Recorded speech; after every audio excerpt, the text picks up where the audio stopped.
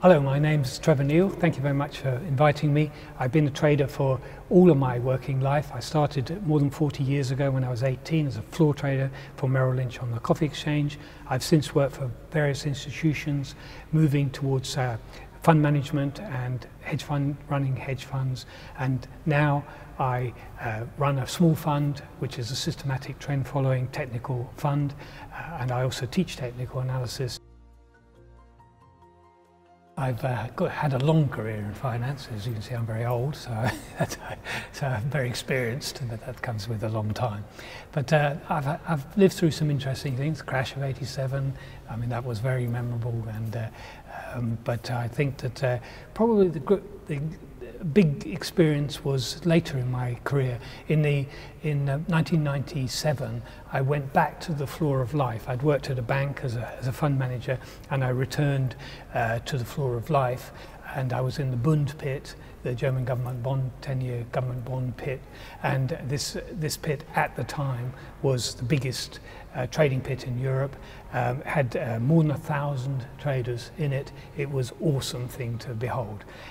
Particularly, I would say that if you're waiting for some figures like non-farm payroll, you've got 1,000 people absolutely silent, just waiting and looking at above for the news, and as a number comes out, the explosion of activity that followed that was quite something to behold, and definitely for something that a little bloke like me had to get out of the way of, because there were lots of big people running about and shouting like mad. That was, I would say, there's nothing like that. When I left in '97, I remember saying, you know, one day this won't be here, and people said that won't happen. But it was only a year later, and it wasn't there, and it didn't look like it at that time. It was humming, it was terrific at that time. So I feel honoured to have been part of that, part of the history of finance. I've always been biased towards being bullish of gold, which has held me in quite good stead. I try as a technical analyst to not have these feelings about things and fall in love with things or hate things or anything like that. But gold, early in my career I had quite a big involvement in gold. I had some clients that were big in gold, and so I got to learn about it a lot, and I saw how it comes into its own at certain times, and then of course at other times it simply becomes a good conductor of electricity that doesn't rust, it's just a metal. But other times it's something special that we really love, and it's a way that we express our fears about things. And so I've sort of had this understanding with gold and this good relationship with gold, and I've done well, you know, with gold, trying not to treat it in any way special, because everything is just another market. It should be like that, but I do like it. The worst trade I ever had was in 1987, following the crash of '87, and it wasn't the crash itself, it was in the middle of the week following, and I was very short of treasury bond straddles and strangles, so I was short of options in those. And oddly enough, despite the collapse in the stock market, the bond market hadn't moved. But then the Federal Reserve, in order to release liquidity into the market, because there was a liquidity crisis, they lowered the broker loan rate by 2.5 big figures. That exploded the bonds, and I was on the wrong side of that. I personally lost $1.25 million in one day, in that day, and that was when $1.25 million was a lot of money, and that was the worst trade I've ever had. If I were to start all this again, I would have bought more gold earlier, because when I started in the market, gold was at $45, $48 an ounce, and so that was a very good place to buy gold. But I've always been very welcoming of new things, and I think that's held me in good stead. And so technological advance, I'm no Luddite about that. I like computers. I think computers have got a great place in finance, and everything is inevitably going to become more computerized, and I'm part of that, and all my work is done by a computer these days.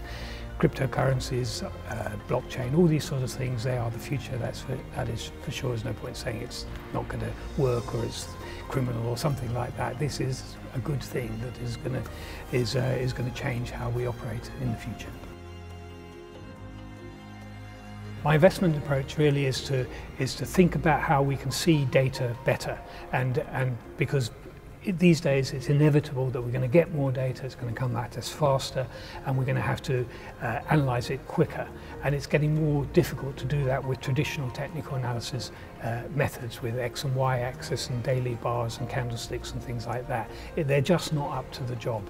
We've had a number of revolutions in charting. We had charting on paper and graph paper and pencils and things like that. Then it went on to computers. Then we became more systematic, but even that is not good enough for what's happening now. We're getting more of it, and we have to understand it. So I think the next stage, which I'm very much involved with, the relative rotation graph is one example of that, is to see complicated data simply so that we can use this computer, which is really good at analyzing this, but it's complicated and a lot of data in one picture, but easy to understand.